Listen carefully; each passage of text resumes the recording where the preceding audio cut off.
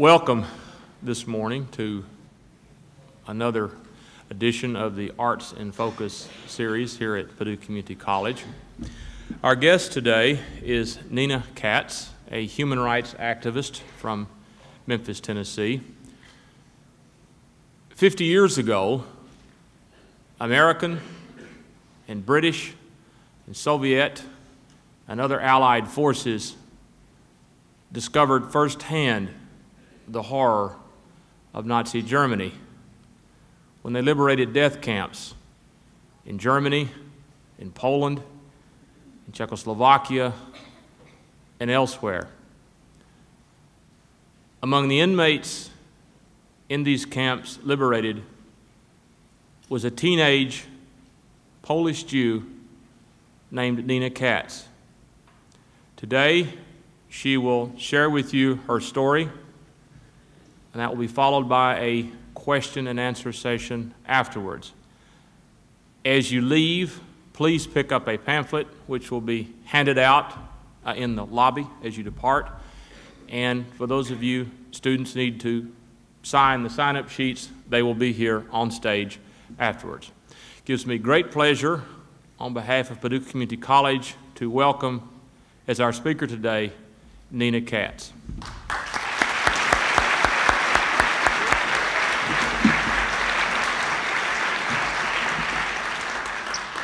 Thank you, Barry, for a lovely introduction. Good morning, everybody. It is not easy to relive the horrors of the Nazi era. It is very difficult to dredge up all the sad memories. But perhaps my testimony will help you understand what happened there, and that will prompt you to become aware of what surrounds you. I hope that you will learn from my testimony, because I am here to share a very personal experience with you. We cannot change history. What happened, happened. And the 6 million Jews that perished, 5 million Gentiles, we cannot bring them back. But in their memory, we must dedicate ourselves to help create a better world, a world of justice, of equal rights for all people, regardless of color, race, or creed. Today, I would like to take you on a journey to my native land, Poland, in the year 1939, when the Nazis invaded and my whole world fell apart. I come of a rabbinical family. My people were rabbis, spiritual leaders, since the 12th century. The Bible was the book of life, the 10 Commandments, the moral code of our existence. My grandfather, the rabbi, a wise old man, used to remind me each day that I am my brother's keeper. And he used to tell me that we have a big and universal God, a God of all mankind. And love thy neighbor does not mean, because I'm Jewish, to love only Jewish people. Love thy neighbor means embrace all humanity. It was a Catholic country. They hated minorities. Schools were parochial. The priests used to come to teach religion, Catholicism. There was a Greek Orthodox child, a Lutheran child. I was the Jewish child. As the priest came in, we would leave. It separated us from the rest of the children. It was harder on me because I was not a Christian. I listened to insults each and every day. I used to come home distressed. I used to say, I'm not going back. They hate me. I hate them too. And my grandfather said, hate is non-existent in a Jewish vocabulary. Remember, love thy neighbor. Pity them, my child, pity them. We are the chosen people, and they are jealous. The inferiority complex that the outside world tried to instill in us was balanced off with a feeling that I am special. The home provided security, love, all the support a child needed to grow up well-adjusted, a happy human being. In the early fall of 1939, messengers were coming to my grandfather's home, talking about the Nazis marching. They have conquered Czechoslovakia. Soon they'll come to Poland. We didn't realize what their plan was.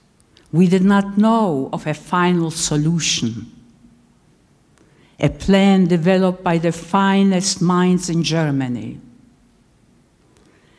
At the Wenzel Villa, when the final solution was developed, we had 14 people sitting around the table, 8 PhDs, industrialists, even some clergy. And the outcome of all that wisdom were the ovens, the death chambers.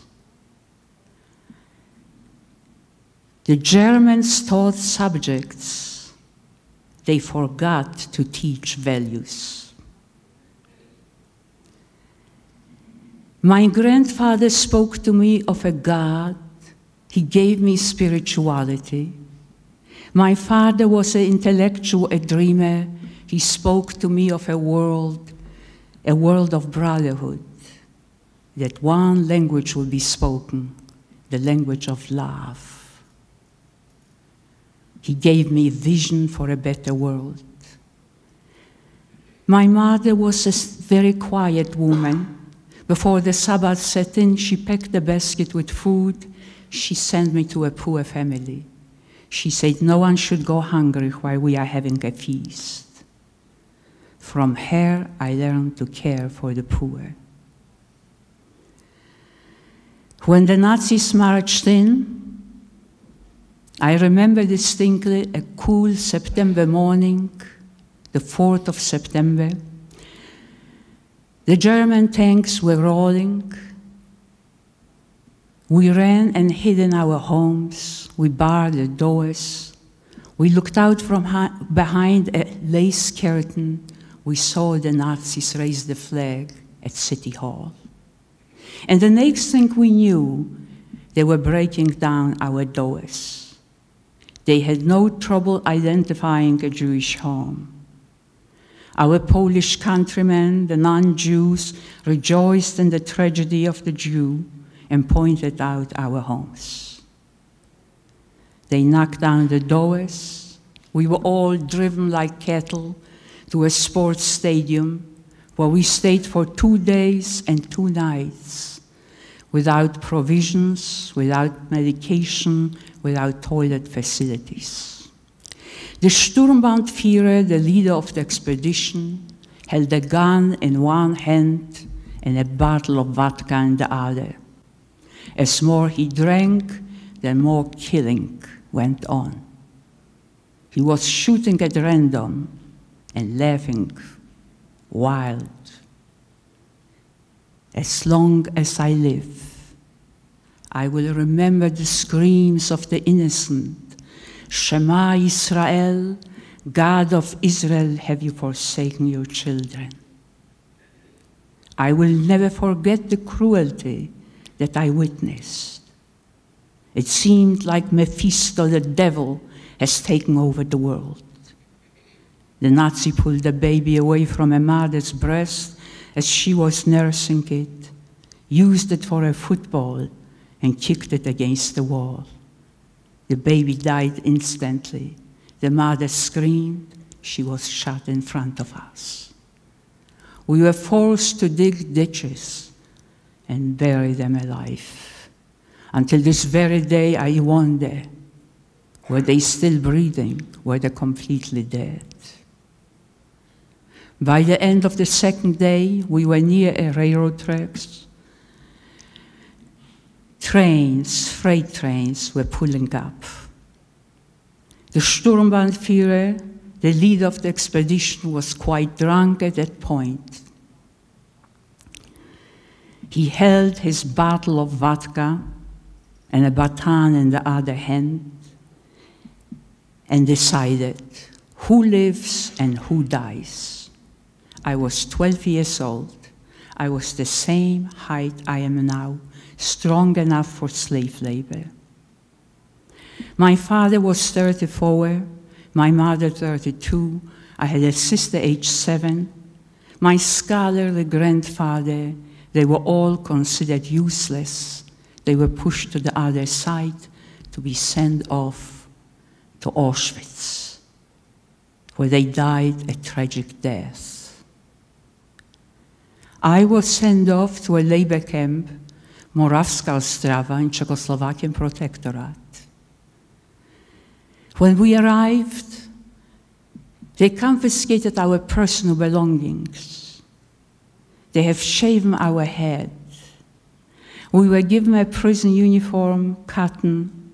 It looked like an American men's pajama, stripes, a pair of clogs, no underwear, no socks.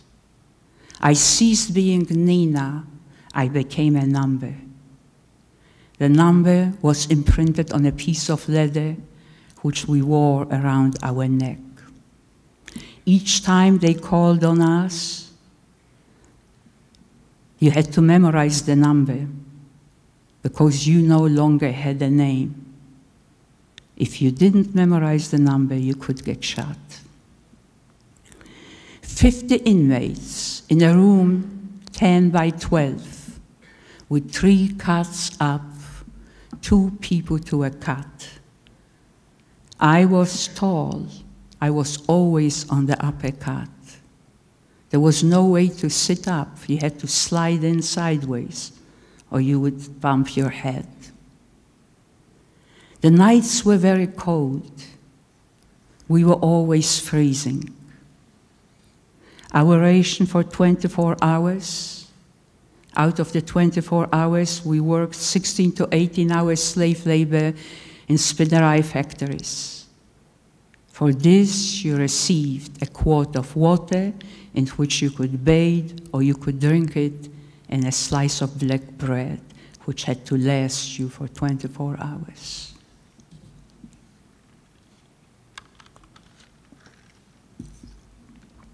We marched to work under gun. Formation 10, 10, 10, 10. Imagine, we ran like a wild stampede to stand in formation. If someone stood in front of you, you became the 11th shot. The bullets were flying each day. We were surrounded with the dead. Once again, we buried them in unmarked graves. They marched us to work under gun. There was always a gun pointing at us. Daily beating, torture, starvation, cut off from the world, not allowed to speak with each other. This dehumanizing process went on day by day. And eventually, we didn't know what day of the week. Was it a holiday? We never saw daylight. When you work 18 hours, you go to work, it's dark, you return, it's dark. And the Nazis were constantly with us.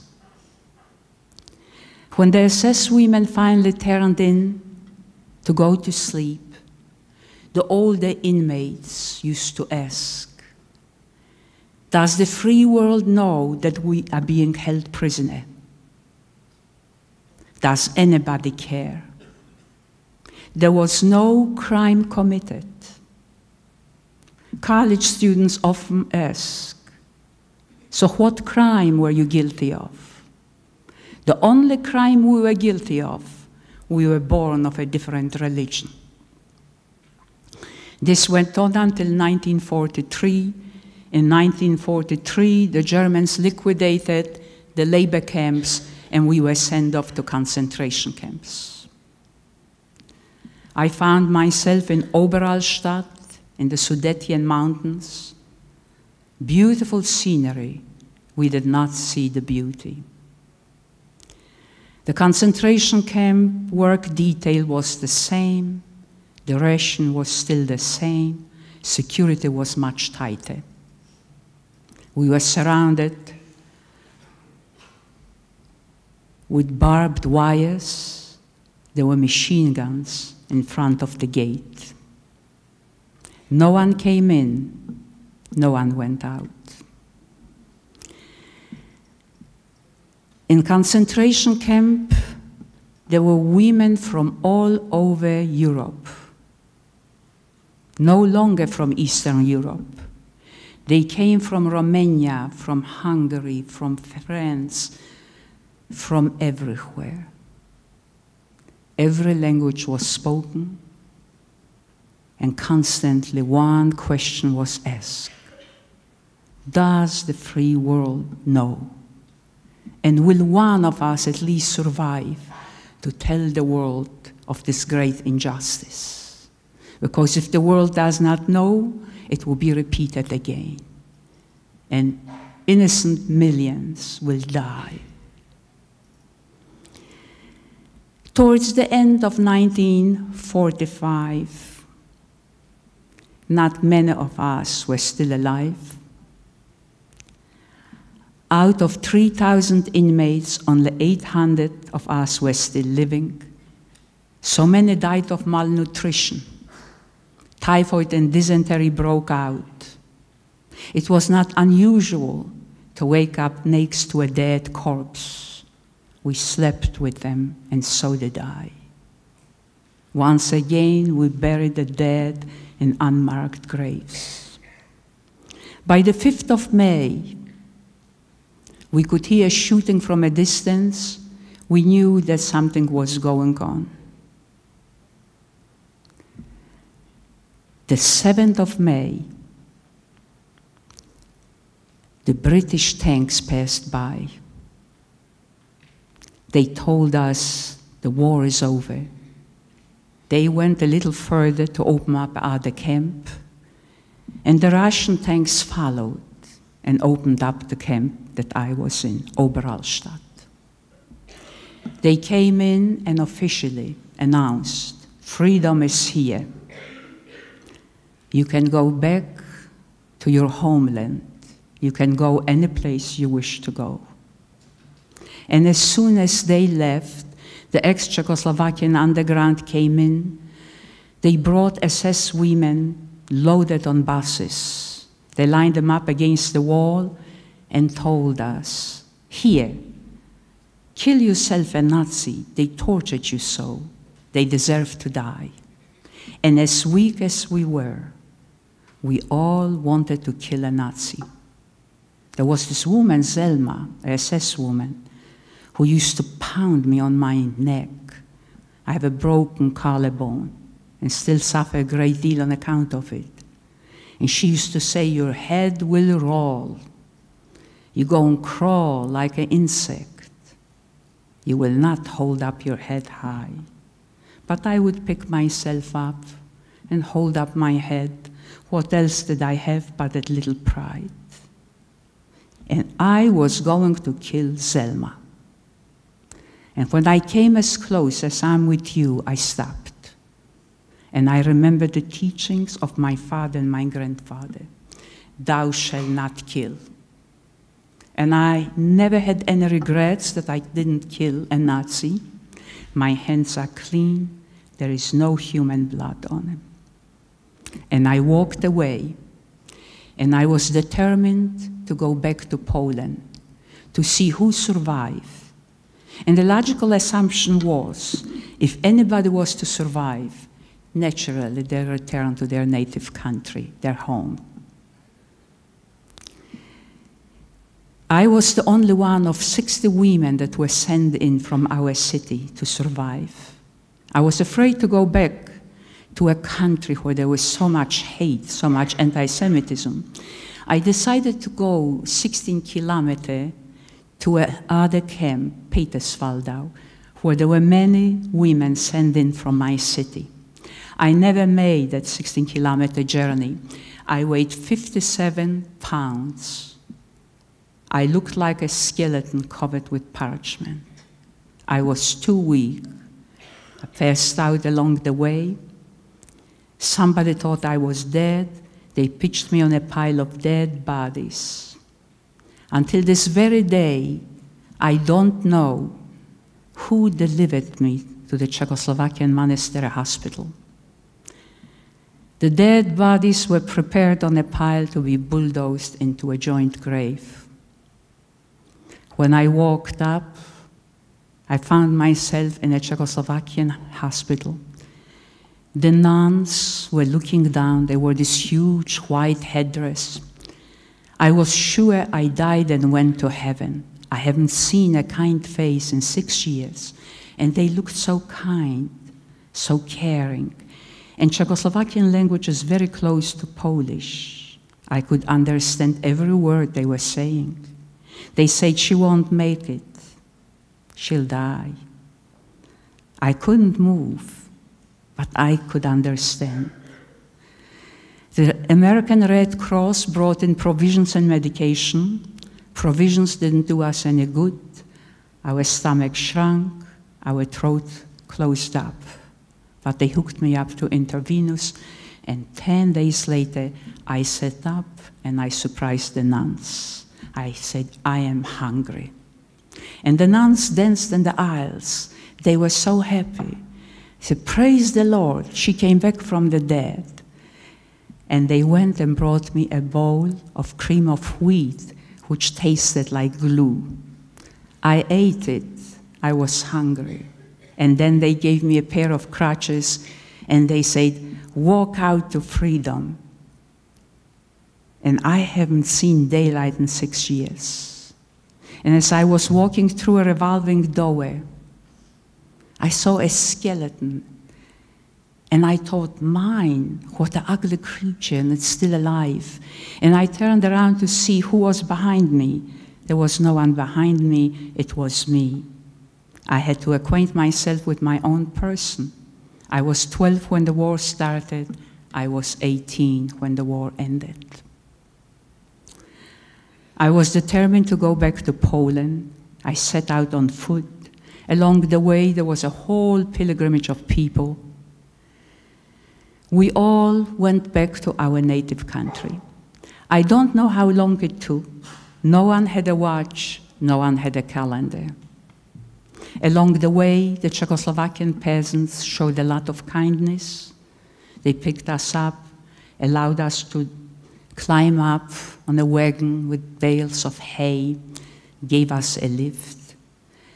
Sometimes we'd come across a stretch of railroad tracks that were not demolished. They would allow us to jump on a train. Most of the time, it was on foot. We eventually came back to our native country. I came back to Sosnowiec, my city, only to find out that the Poles were still hateful. Polska Armia Krajowa, the Polish National Army, was running in the streets and screaming, Jews, the Nazis didn't finish you off, we will. 3 of my friends who survived the death camps died by the hands of their own countrymen, and the Russians were there. I survived Hitler. I had no intentions to live under the communists, and neither would I live among a hateful people. I had to go to freedom. I made contact with a Czechoslovakian boy whom I met after the war. He and his parents asked me to stay behind with them. They said, we are mountain people. You'll be happy among us. There's nothing out there for you. But I was determined to go back to my people. I had to know if anybody survived. The young man, Paul, put me in touch with the leader of the ex-Czechoslovakian underground, who told me when to cross and how to cross. We were to leave before Christmas when the snow was high up to your chest. We were to wrap ourselves in white sheets. When the tower light was going in one direction, he told us how many steps to run. When the light was coming back to the other side, you fell to the ground. It was a 6-kilometer stretch of land. We were to give the password when we came to the gate. The password was wolność, which means freedom. We finally made the gate. We gave the password. They opened up the gate. They took us in. And here again, ordinary people, peasants, took us into a school building. They cooked potato soup, black bread, hot tea, gave us a bundle of straw, an army blanket, and allowed us to spend the night. And in the morning, we got a chunk of bread wrapped in a red hanky, which I still have. They gave us a few pennies to buy tea, and they put us on a train and paid for our passage. Those were total strangers. I never saw them again in my life. We arrived in Prague. We came into City Hall. We renounced our Polish citizenship. We became displaced persons. We became legal. We were given a temporary passport. With that passport, we could go to any place in the world. We chose to go to Germany and check into a displaced persons camp in the American zone. In the camp, I always ran after little children. I couldn't accept the fact that they killed a 7-year-old child. And every time a little girl would turn around, I realized it wasn't my sister. She would have been 13. It was 6 years later. The camp director, a lady from Australia, called me in one day to her office, and she said, "You're acting mighty strange. Why are you chasing after little children?" And I told her, "Oh," the woman decided, "you will make a wonderful social worker, and you will specialize in child welfare." And I said, "Well, what about school? I was only 12. She said, "Don't worry, I'll get you a coach. You will pass on a maturity test, which is like a GED test here." She paid. I didn't have any money. No one did. I passed. I applied at the University of Munich, where I received a scholarship. I was accepted. I specialized in child welfare. There were so many orphans left after the war. I signed a contract that I will work with orphans. And here was this total stranger who took an interest in me. She wasn't a Jewish person. And please understand, up to this point, I didn't trust anybody who wasn't Jewish. How could I? I was betrayed by the free world. I was betrayed by my own countrymen. When I received that first paycheck after I graduated, and I went to start repaying, the woman said, "You owe me nothing." And I said, "What about school?" She said, "It was a scholarship." "What about room and board?" She said, "You worked the internship. You owe me nothing. All I ask of you, extend a helping hand to someone else." I have kept my promise. I sat down and cried a river of tears. I told myself, the whole world is not evil. The Poles were hateful, the Germans were killers. But there are good people in the world. Here was this total stranger from Australia who opened a door to a whole new world for me. And then I thought of the simple Czechoslovakian people who had so little and gave so much, how kind they were. And in Poland, the church was responsible a lot for the anti-Semitism that was so prevalent, for the hate toward the Jews. And here were Czechoslovakian nuns, Catholic nuns, that nursed me back to health and rejoiced in my recovery. And then I thought of the soldiers who liberated me. And many gave their life so I could walk free and enjoy the good life. And so I told myself to hate, and I hated the Germans with such a passion. There's no point to hate. I wasn't brought up to hate. I was brought up to love, to nurture. And I did away with the hate. I thought I will not let Hitler win, because to be a hateful creature would mean to allow Hitler to win. And so I turned my whole life around. After 4 years, we came to the United States. We arrived in Memphis. Segregation was very severe. I couldn't understand. I studied the American Constitution like one studies the Bible. I came here because I was guaranteed under the Constitution freedom of speech and worship, which meant so much to me, and equal rights.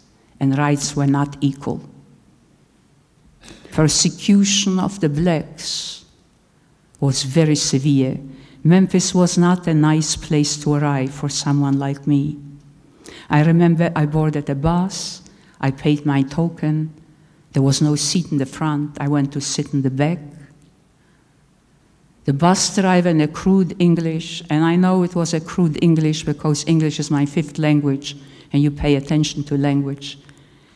He told me, using a derogatory term for black, he said, "You cannot sit there with so-and-so." I wasn't going to sit in the front. I was determined to keep my seat in the back. But the black people begged me, "Lady, don't you start any trouble." And they looked frightened, like we did in the concentration camps. And I knew what I need to do with my life. I got off the bus. And you see, the whole time, even in the darkest hours of my life, I have never forsaken my God. I used to argue with God. If you spared me, what am I to do with the rest of my life? Show me the way.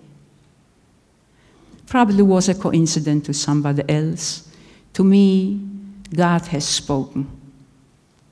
I decided that I must commit myself to pursue justice for all people. I must awaken America and tell about what happened in Europe during the Nazi regime. It started out with prejudice, which led to discrimination, and discrimination led to total destruction. 11 million people died, 6 million Jews and 5 million Gentiles. You don't hear from the European gypsies because they were the first to go. Hitler exterminated all of the European gypsies. The witnesses of Jehovah, all the witnesses of Jehovah in Europe were sent to the ovens. The handicapped had no right to live. The mentally impaired, anybody that belonged to a union. Eventually, it was intelligentsia. You hear from the Jews, because we have a social conscience, we believe that the 11 million lives, we cannot bring them back. But in their memory, I am here to speak to you. They cannot speak for themselves. And someone must tell what happened there so we could learn from it and it wouldn't happen again. For me, it has been 40-some years out in the community. I have worked in every facet of the community. Illiteracy was always on top of my agenda. We Jews believe we survived because of the educational process. Education freed us. In the darkest hours, when an anti-Semite would come in and drive us out of our homes, our elders would tell us the only thing you can take with you is what's in your mind and in your heart. Education and a set of moral values. I believe that no one is free unless all of us are free. I believe that one God created all of us. I think it's sacrilegious to go to church, to go to synagogue, to go to the mosque and pray and forget the teachings of the Bible. People recite the Pledge of Allegiance. One nation, under God, indivisible, with liberty and justice for all. But those are only words. How many try to remember what the meaning of it is? I am looking out here and I see hope. I can see it in your faces. My generation was drenched through with prejudices. But you, the younger generation, you must make it better. I have traveled across the globe. I have been everywhere except for New Zealand and Australia. I still intend to make that trip. And everybody wants what we have. Be proud of being American. Maybe it's not perfect, but it's the best. Do away with prejudice. When someone next to you is of a different race or a different religion, and a bigot comes and insults that person, speak up. Tell them it's wrong. Tell them you don't agree. Because by being silent, it means that you agree. And if you are a decent human being, you cannot agree. Remember, you are close. Most of you have gone to the polls. And I see very young faces here. I understand that you are juniors and seniors high school. Soon you will be going to the polls to vote. It's not a popularity contest. Read up on the issues. Vote for a person that will represent all citizens, regardless of color, race, or creed, across the board. And by all means, count your blessings. Respect your teachers. They'll open your mind and introduce you to a whole new world that's outside of Paducah. And respect your parents. I have been on my own since I was 12. Go home and tell your parents that you love them. You don't say it often enough. I didn't have a chance. There was no one to turn to. And it really is not funny, young lady. You don't know how lucky you are to have a home, to have a family, to have friends, a refrigerator full of food, 2 cars in the garage, and freedom. Cherish your freedom and make this country the best that we can be. And go out and serve your fellow men. Our children from the age of 13 worked in the community. My daughter worked in hospitals. My son worked with the Park Commission in summer camps. Pay your dues.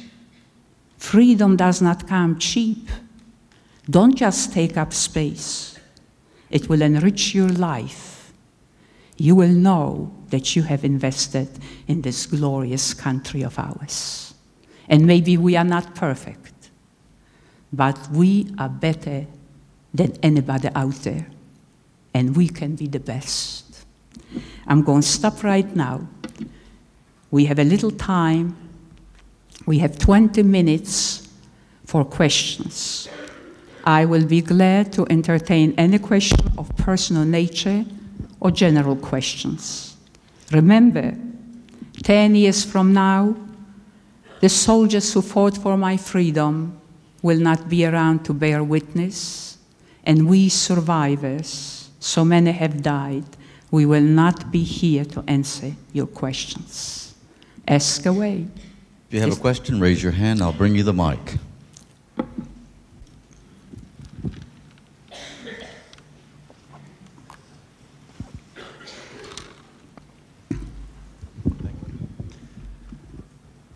Ms. Katz, how do you respond to the neo-Nazi movement and the neo-Nazi propaganda that the Holocaust is a mythology created by the Jews just to attract sympathy?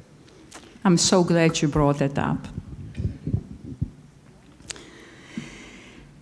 Only a fool would claim that the Holocaust is a Jewish hoax.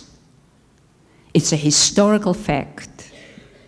There are still soldiers who fought for my freedom that are here to bear witness.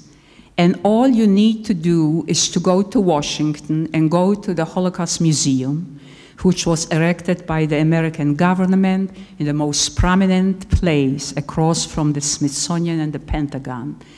I just visited over there. It's the closest that you can come to what the Holocaust really was like. And there is also an inscription by General Dwight Eisenhower. He was there, and he liberated the camps. And as far as the neo-Nazis go, let me tell you that in my travel across America, going on a lecture tour, conducting seminars, I have come across skinheads, the Klan, the neo-Nazis, the Aryan Nation. They want to destroy the fiber of our country. They would like to create America in their own image. Can you envision an America of Archie Bunkers? Can you imagine?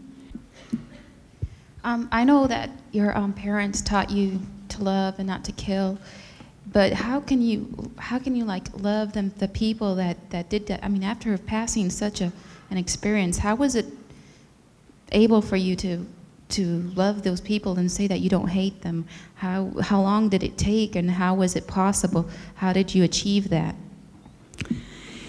You know, I was brought up in such a spiritual setting with my grandfather, a spiritual leader, a scholar, a rabbi, and my father, an intellectual, a dreamer. They filled my heart with love, with vision for a better world. You see, to continue to be a miserable human being, a hateful creature, I hated them with a passion. For about 5 years after the war, it nearly destroyed me. I did not like to be a hateful person, and I could not let Hitler win. I would have probably died with that hate, if not the fact that I sat down and told myself, it's a crippling to be a hateful person. You are emotionally and spiritually crippled, and Hitler would have won. I would have been a poor excuse for a human being. I told myself, I am going to be the best that I can be. I will share my Jewish legacy with the world. I will reach out to humanity. But look, I have never forgiven them. I no longer hate them. I pity them. When I travel and I meet up with students, especially in the high school system, especially in Memphis, we have a lot of German exchange students. I ask them to rise. I tell them, you are not guilty of the crimes your fathers committed, but I am here to tell the truth. Of course, they feel the guilt. I pitied the younger generation. They had no part in it, and yet they have to live with that shame. But I have never forgiven them. There are crimes that cannot be forgiven, and I don't know if I'll ever be able to do so. I am a very happy person. I have seized every moment. I have so much to give to others. Don't you see? Hitler did not win. I feel like I'm a whole human being. And I think that it really wasn't up to me. I think that God had a purpose for my survival. Yes? My name is Norman Mills. I'm 70 years old. 50 years ago, I was in the midst of what you were talking about, and it brought back some sad memories. I have some photographs that I took on the liberation of Buchenwald, and I would like to donate those to you, maybe to the Holocaust Museum. My wife and I were there last year, but we did not get to attend the museum. I think they were closed. And after the meeting is over, there's some gruesome pictures in there that would verify exactly what you said 50 years ago. Thank you so much. I would love to have the pictures that be put to good use. And I want to thank you on behalf of my husband who was in Buchenwald. You were the man responsible for his freedom. Thank you very, very much.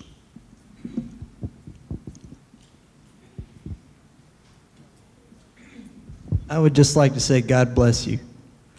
Thank you, young man. Thank you very much. Thank you. Mrs. Katz, excuse me, do you feel the United Nations today is playing an effective role in our world where human rights is being denied? Would you repeat the question? I'm sorry. Do you feel the United Nations today is playing an effective role in our world where human rights is being denied? You know, I have always been an activist type person. I feel that we as a world power must speak up for human rights. I think the world is still a dynamite keg. Every time you turn on TV, and if you watch CNN or PBS, you can see humanity is being slaughtered. And I don't say that our men should fight on every battlefield of every nation. But I think we, as a world power, that we must summon the world community and see that they take a stand, the neighboring countries near Bosnia-Herzegovina. What's going on over there is inexcusable. The world community must take a stand. We cannot be silent. And to accomplish that, I don't know how much good it does, but I encourage people to write letters to our senators, to our congressmen, to the White House. Speak up. This cannot go on. It must not go on. And you see, when I was in Yugoslavia, which is now, you know, divided, perhaps 8-10 years ago, I traveled the beautiful Adriatic Riviera, the coast of Macedonia, Montenegro, and Dalmatian. And even then, there was tremendous strife among the Christians and the Muslims.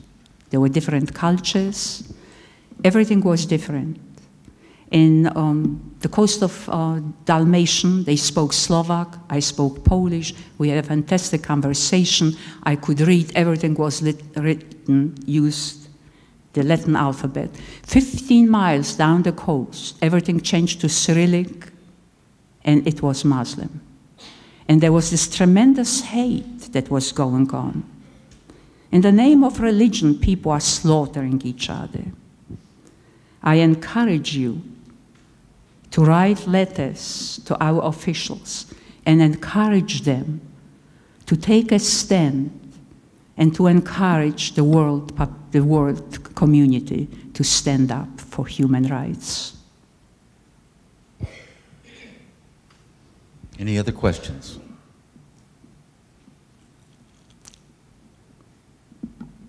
Well, it seems everything is very clear. If there are no other questions, I would like to wind up by quoting Dr. Martin Luther King. His words make a lot of sense, that we must learn to live together as brothers, or we will perish together like fools. I want to wish you the best of luck. I know you will have it. I want you to be proud of being an American. I want you to take a part in what is going on in your community, in the nation. And most of all, I want you to go out and pay your dues. I work the inner city and spend more time there among the illiterate, among the hungry, the impoverished, the old, the lonely. And I live in a beautiful suburban home on a lake. I feel I live in God's paradise. But I couldn't enjoy my good life unless I would serve my fellow men. I encourage you to join me on a journey of justice, on a journey of love and brotherhood. Shalom. In Hebrew, we greet ourselves, each other, shalom. I wish you peace in your life. Thank you.